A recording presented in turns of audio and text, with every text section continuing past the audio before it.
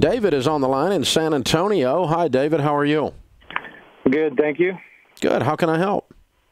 So I'm just getting frustrated on getting started. My wife and I don't see eye to eye on finances ever, and she's always done the finances. I've never said anything to her about it, and now that I'm figuring out how much we have in debt, and we have $100,000 in debt.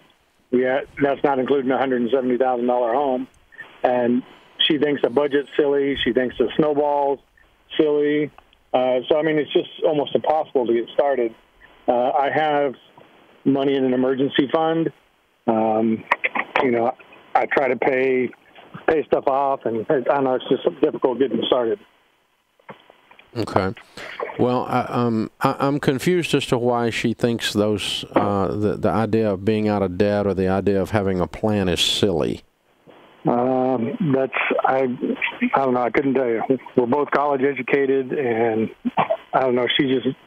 I've always let her pay the bills. Well, she's handled the money, and you're $100,000 in debt. That sounds more silly than having a budget. That's what I said. Yeah. So, but it comes off as hey, this is a personal attack on how I'm doing stuff, which it's not. Hey, we need to get out of this.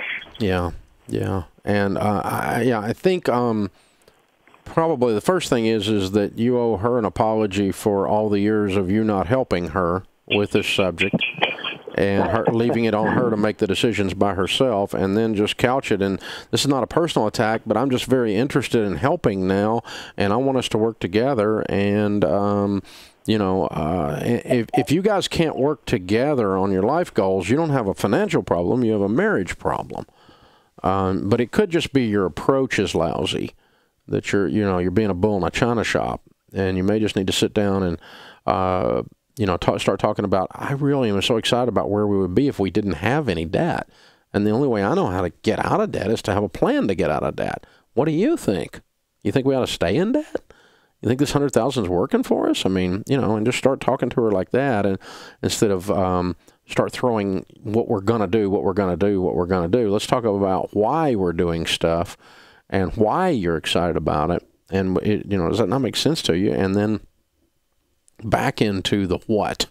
But a lot of times, guys in particular, we start with the what and not the why. And that's the thing.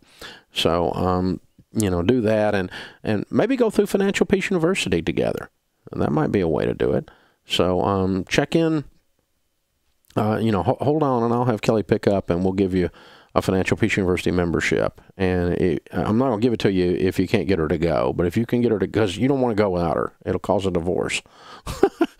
It cause it to be worse, because you'll get more excited and she'll be less excited.